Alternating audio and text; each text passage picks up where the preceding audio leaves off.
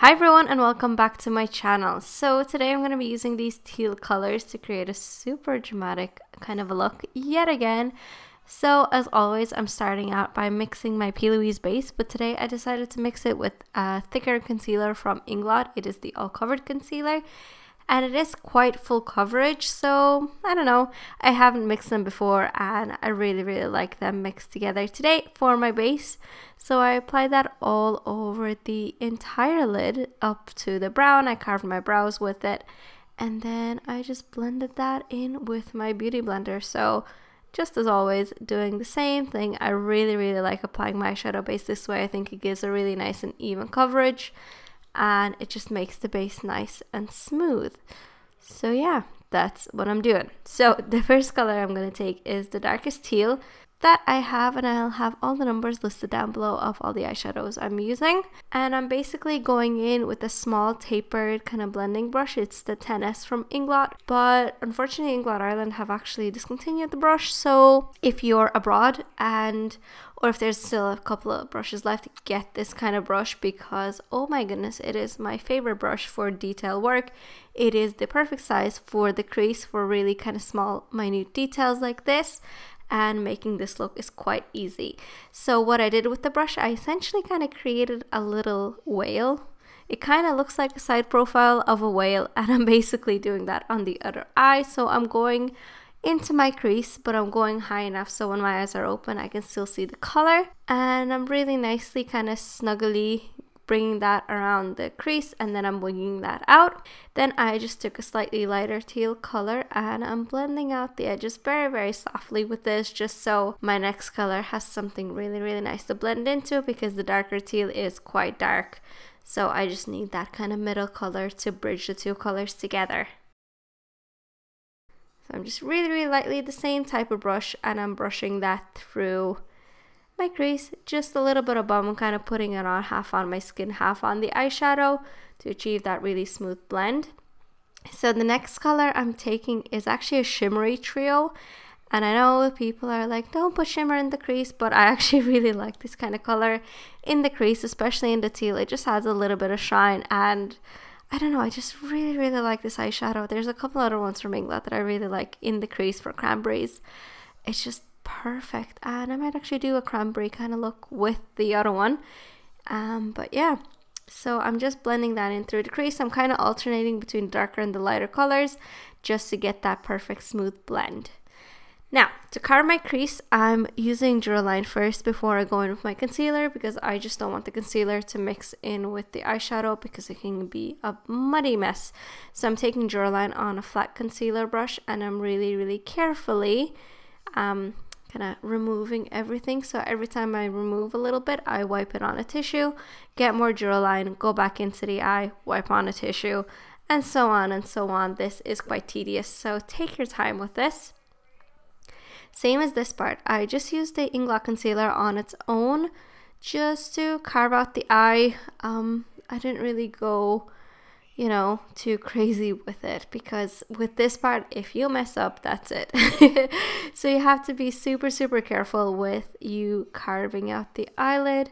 So just take your time, make sure you have a really flat concealer brush for this, because any other brush might just be too thick. You want to get that really crisp edge, especially in the crease.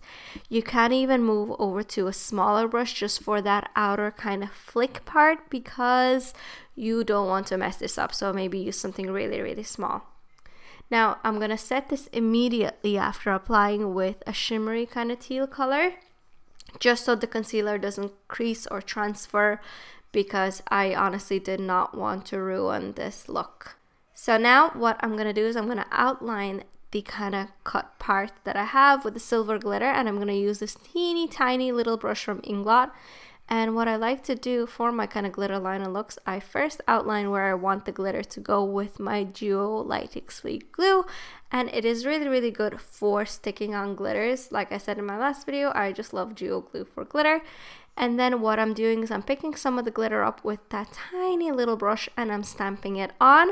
You could use a bigger angled brush, but I feel like for this kind of intricate look, because it's kind of curving, you know, I feel like a smaller brush like this works a lot better than a bigger angled brush.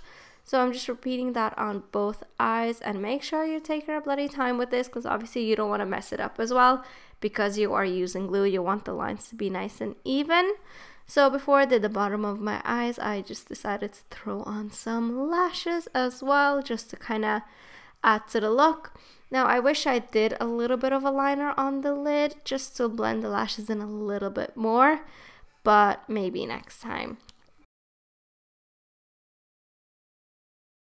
But now I'm just taking that concealer and I'm placing that underneath the eye, just so the eyeshadows on the bottom has something to stick to. And I'm blending that in with the Beauty Blender yet again. What else is new? So I'm taking the darker teal color and I'm blending that straight down from the kind of flick. And then I'm going to be blending that into the inner corner, but I'm going to leave a gap from like the inner tear duct part, because I'm going to be taking this matte white eyeshadow, and it is basically a loose pigment, and I'm going to be stamping that on into the inner corner just to really open up the eyes. And I just think it did a really fantastic job at doing that. So then I'm just going to remove all that excess concealer, because I'm going to be using a different concealer to apply underneath my eyes. And yeah, I just didn't want to go in with something as heavy as the concealer I used for my base, so I'm just wiping that all off. Now for my face, I'm using the All Covered foundation in shade 14. It is a super full coverage foundation, and a little of it goes a very long way. So I'm just kind of patting that in with the beauty sponge. But you can use a brush. Don't use your fingers. Sponge or a brush will be a lot nicer. And then I just applied 96 on dry concealer under both eyes, and I blended that in with the sponge as well.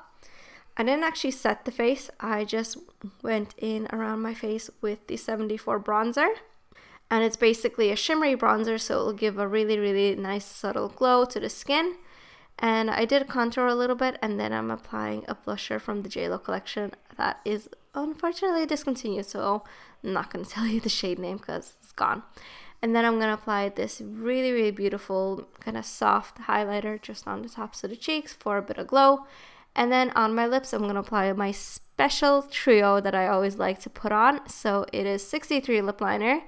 Then it's going to be 17 Lip Tint. So it is a matte liquid lipstick, which I adore, but I do like a bit of gloss as well. So I applied this 91 lip gloss just on my lips as well for the finished look.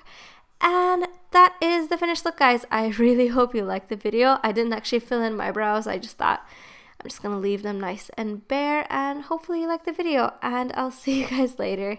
Bye!